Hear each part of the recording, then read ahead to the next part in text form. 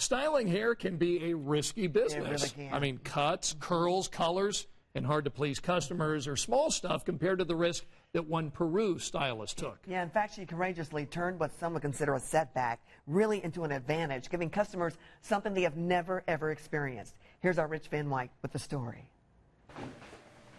Rebecca Reichert grew up wanting to be a hairstylist because she didn't like them. Most of them, yes. This is bad, isn't it? They weren't bad stylists.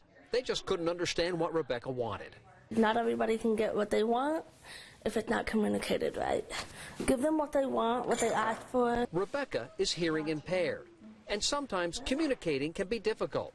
She also speaks sign language, a skill most stylists don't have. Honestly, when I get a haircut, there's not a lot for me and the barber to talk about. But for many women, every curl and cut is a big deal, something to talk about.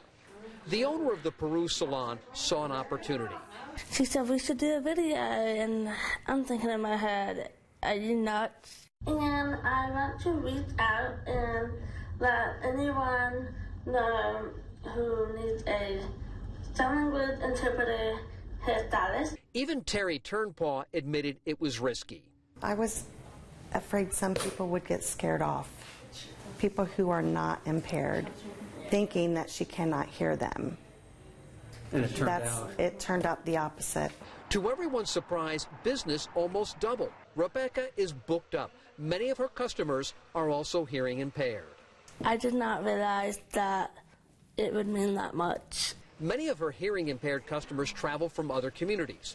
Sierra Finnerty is grateful she has a stylist she can talk to and trust. I told her, go ahead, surprise me. Don't be frustrated. I love her. She did wonderful. Rebecca never imagined there was such a need for her skills. So much response. That was all good. I did not get anything that was like, wow, what is this about? You know, I got nothing but love and support. For a hairstylist who is a cut above.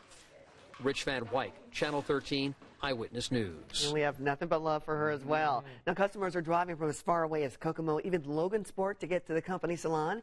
And they, of course, have Rebecca style their hair. Yeah, Rebecca's become very popular. She really I love has. that.